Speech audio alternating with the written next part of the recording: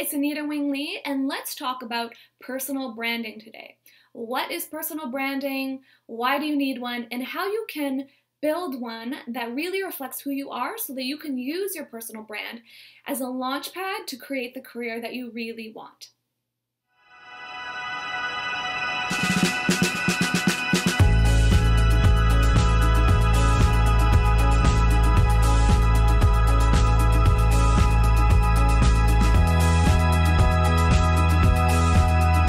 So first off, what is personal branding?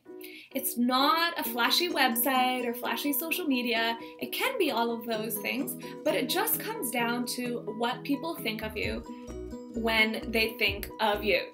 So when people think of you and your name, what do they say about you? How do they feel when they're around you?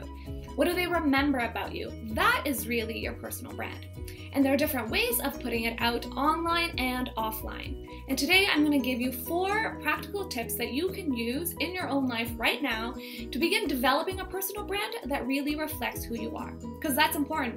If your brand is a version of you where you're pretending to be someone else, it's not going to work. Because when you put it out into the world, people will probably be able to feel that it's a bit fake, it's not who you really are, and that turns them off.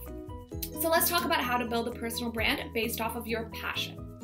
The first step I have for you is to get clear on what are some of the things that you love. I know this can overwhelm people because sometimes they're like, I'm too passionate about so many different things. I don't know how to communicate that to people. It's okay. We're just going to do a brain dump right now. So I want you to get out a pen and a piece of paper and answer this question. What are the things I love? What am I passionate about? What am I interested in? Just jot all of the things down that you love reading about, doing, spending time engaged in, just so we can have it all out in front of us. And then we're going to narrow it down afterwards. The next thing I want you to do is to find people who have personal brands that resonate with you. So whether it's a food blogger, a foodie, or someone in the arts, or someone in science, or an entrepreneur. There are people online doing everything in every kind of industry who have personal brands. So a great way to find people if you don't know how to get started is to use hashtags on Twitter, or just search up keywords in Google and find people who are doing what you think you might want to do. And take a look at their websites, take a look at their online properties, their social media, to get an idea of how they position themselves out there. For example, you'll see some people lead with the fact that they're a dad, they're a family man, whereas some people just go straight to what they do in their job.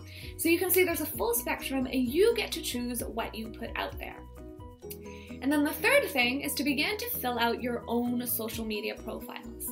Now, I said earlier, personal branding is not just about what you do online, but filling in these profiles is a really good way to hone in on where you want to get started. Because here's the thing, you can change your social media bios anytime. It's that easy, but just filling it in is going to start that process. And this is what I did when I was first building out a personal brand, and I didn't even know I was building a personal brand. I was just getting clear on what I wanted to do, and I started to write it out, and then it started to become real.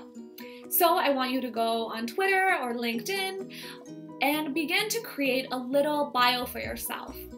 And choose what pieces you want to pull in. Maybe you don't want to include the part that you're a chef. Maybe you just want to put what you want to do in your career, or maybe you do want to include that. If you look at my bios on Twitter and on YouTube and on my website, they're a mix of all the things that I am. I'm a life coach, but I'm also a traveler, and I'm also a friend, and I'm also a writer. So I incorporate all of these things. And then the fourth thing is I want you to begin to put yourself out there and introduce yourself to people who are doing these things that you love. So find events and begin to put yourself in environments where other people are working in that industry. This is beginning to develop your personal brand offline. Because when people meet you and they hear you talk about what it is that you love, they get a feel for your energy, they get a feel for who you are, and that's the beginnings of a career in the industry that you love. So when you put yourself out there and you talk to people, that is your offline personal brand. People will remember you as like, oh, that energetic guy, or that guy or that girl who's really passionate about food, or sustainability, whatever it is. And that's how I got my start. People started to recognize me because I always talked about what I was passionate about and what I wanted to do. So now I want to hear from you. Hop on over to my blog at anitawinglee.com, leave me a comment there and let me know which of these 4 steps you are going to do today. And if you have a personal brand, I'd love to check it out. Send me your social media links and your website, leave me a comment on my website and I will respond to you. I'm excited to be sharing how I've built my personal brand. If you enjoyed this video, let me know if you want more stuff like this, if you've got more questions about how I've done what I've done. I will see you soon. Thank you so much for watching. Subscribe if you liked this and share it with all of your friends. Thank you so much. Bye for now. Hey everyone, it's Anita Wing Lee here, and today I want to talk about networking, how to get started and how to get over that fear of networking so you can enjoy the whole process and have fun. I'm going to share